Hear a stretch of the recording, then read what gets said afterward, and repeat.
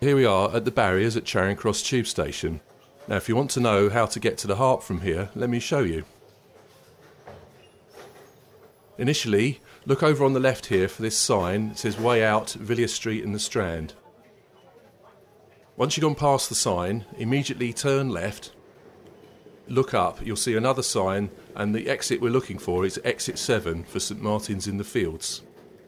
If you carry on walking up the ramp, eventually you come on the left hand side to a shop selling sports equipment. There's a staircase coming down on the right hand side, but you don't need that. You're looking for the staircase over in the left hand corner, and once again there's a sign saying exit 7.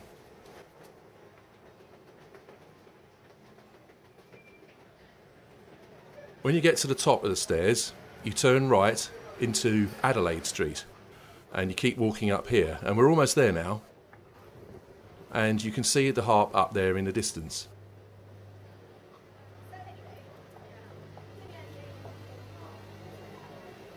When you get to the top, this is William IV Street, and Chandos Place comes down to join it, and you can see the Harp directly opposite. Careful as you cross the road here, there's a lot of traffic.